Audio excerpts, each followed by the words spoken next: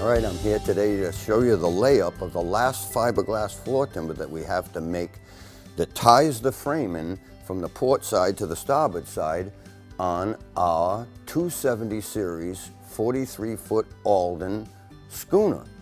The construction has been changed around by myself to be plastic frames and fiberglass floor timbers. Now it's a new system, and we're here to show you exactly how we make these floor timbers and the purpose for them. Now, if I pick this floor timber up, you can see that it's got a tang on the bottom of it. This tang on the bottom of it lays on the after face of the stem, and this is the web that ties one side to the other, and the plastic frames will be bolted onto this little wing here on both sides. There's an instruction sheet that comes in the kit of pumps here, and we've followed the directions and cut the little tube that connects to the pump to the proper length and installed it into the hardener here. And now what we're going to do is prime the pump, because it's full of air right now, and we want to make sure that we pump it enough times so that it comes out without any spitting or any air bubbles in it. Now that has accomplished the task right there. That pump is primed properly right now. I'm just going to push the pump all the way down, and it's already been pumped a couple of times, and you can see that it pumped fully without any spitting or any air bubbles coming out. So now that pump is primed properly. These pumps meter the glue out to a 5-to-1 mix. So this pump pumps 5 times the amount of glue that this pump pumps. So it's a 1 pump with this container and 1 pump with that container, and that makes the proper mix. And here we go. Now what I'm going to do is I'm going to pump a number of pumps in individual containers here until we get it up to the volume that we're trying to mix. 1 pump of the glue into one container, and then 1 pump of the hardener into the other container. And what we're doing is trying to get a measurement on the container that we can pour the glue up to that mark afterwards. So now that the glue has been pumped into the containers, I'm going to reach around with a magic marker here and make a little magic marker line on the container at the top of the glue level. Now I'm going to do the same thing to the hardener and mark it onto the outside of the container like that with a magic marker. And it's just by volumes that are marked onto the pot. This has got 5 times the volume that this pot has got in it. The pumps work great for mixing small volumes of glue, but you have to use another method to mix large volumes like this. You can do it by weight, or you can do it by volume like we're going to do it here. Okay, so what I've done is just taken this roll of 1708 fiberglass cloth. So this is our little sheet metal form that we're actually going to lay the cloth into. And right now I've just set it down on top of the cloth, and I'm just going to draw a line around it approximately 1 inch over size. It doesn't have to be perfectly accurate or anything like that. We just want the cloth to hang past our little jig here. So I'm just going to trace around this about 1 inch out all the way around. I'm going to add a little bit to it here, 6 inches. This is going to be the cloth that makes the tang that lays down against the back of the stem, like that. So what I'm going to do now is I'm just going to cut this out of the cloth, and then I'm going to use it to retrace to make a number more. All right, we've finished cutting out the 12 layers of 1708 fiberglass cloth that's required to make this floor timber. Now, this stuff is biaxial cloth. It's got fibers going in this direction and fibers going in this direction, and they're not woven together. They're laid over each other individually, so they're not woven together like woven roving. And it has on it a very light layer of scattergrain mat on the back side. Now when you resin this cloth out, you resin it out from this side so it doesn't disturb that scattergrain mat. So there's the 12 layers that we're going to saturate. And now I'd like to just show you this little jig that we've got here. Now, we've made it partially from wood on a table here and partially from sheet metal.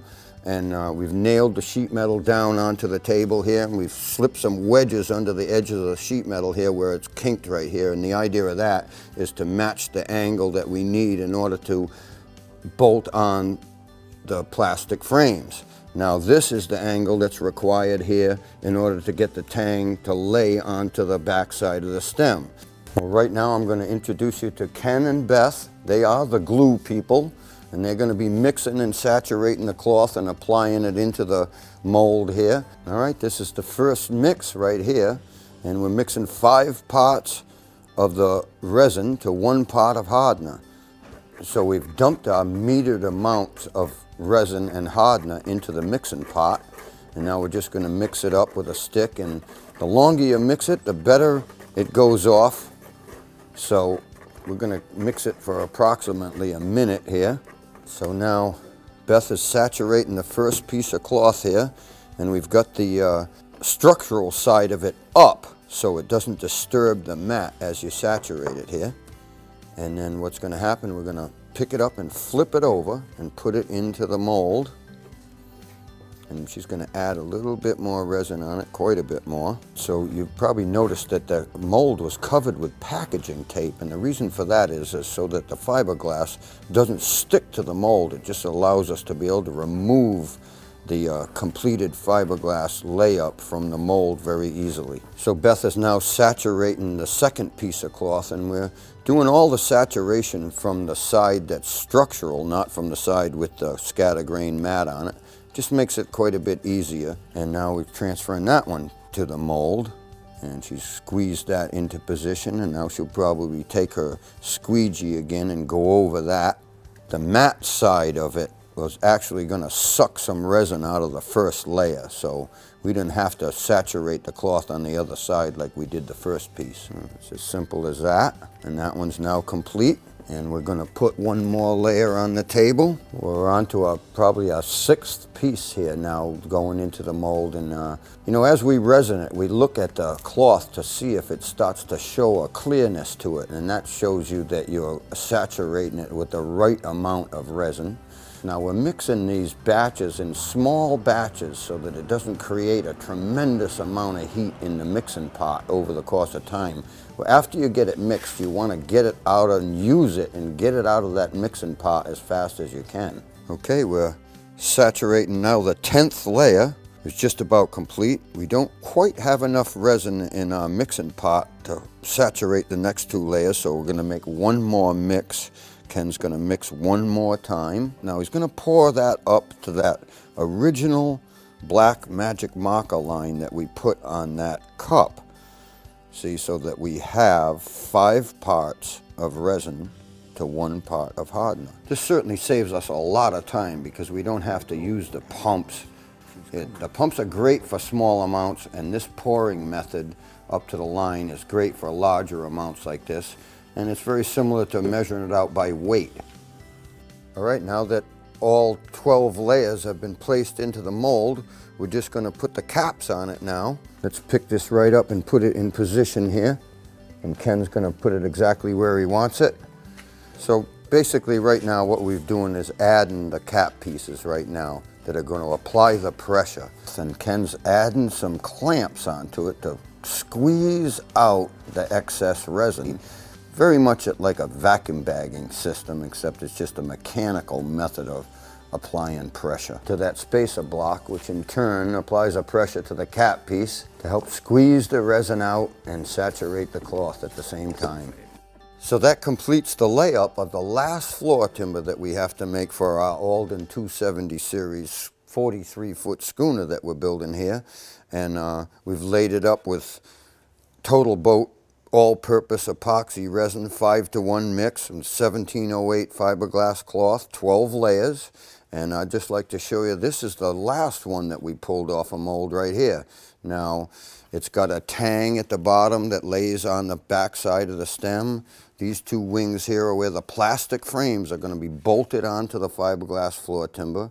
And these things are incredibly strong, not all that heavy or difficult to build. They can be made at home in the backyard without a vacuum bagging system. There's no special equipment here we've used or anything. We're applying pressure to it with just a series of wooden, like springs almost, with clamps on the end, and clamping this pot down so it squeezes all the resin out, and that's a completed unit right there right now. Once it's gone off, we'll be able to just pop all the pieces off. The thing will come out, it'll have a little excess cloth on it. We're going to saw off with a bandsaw all the way around, and that'll be a completed unit.